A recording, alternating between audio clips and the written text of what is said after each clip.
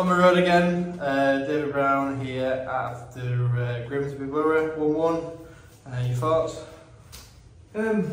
Obviously it's disappointing to concede so late on in the game, but I think over the course of, well, not 90 minutes, I think we've played about 115 today. Probably a fair result on reflection. I think again it's a game where we've had the better chances. Two really good chances, one after we've scored at 1-0.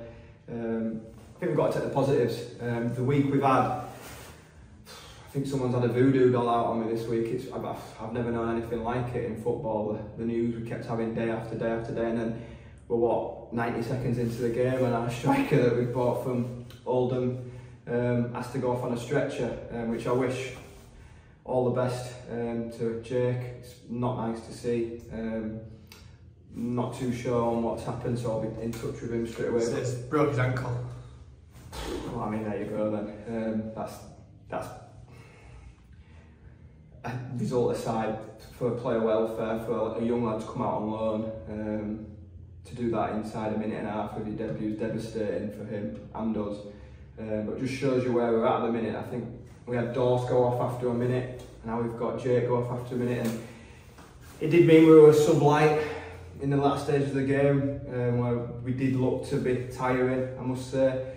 But I can't fault the work rate. There's things we've got to look at. I mean, we can't keep, when we bring Alex off in games, we can't,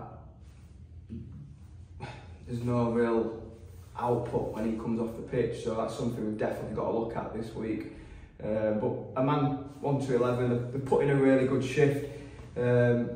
Them going down to 10 then with 2 minutes to go has probably just made them throw caution to the wind. They were throwing bodies here, there and everywhere. I mean, if someone asked me tomorrow what their shift was, I probably wouldn't be able to tell you. They were here, there and everywhere. So credit to them. When they've gone down to 10 men, they've kept going.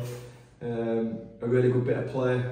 And they've cut us open a little bit, to be fair. So at times like that, you can kind of put your hands up and think, fair play, good goal, but we've gone down the other end straight away and we should be 2-1 up. But we came today with the challenge of creating a bigger gap at the bottom, and we've done that. The gap was 3 points, it's now 4 points, and we've got to take the positives from that and go again next week at home to Concert.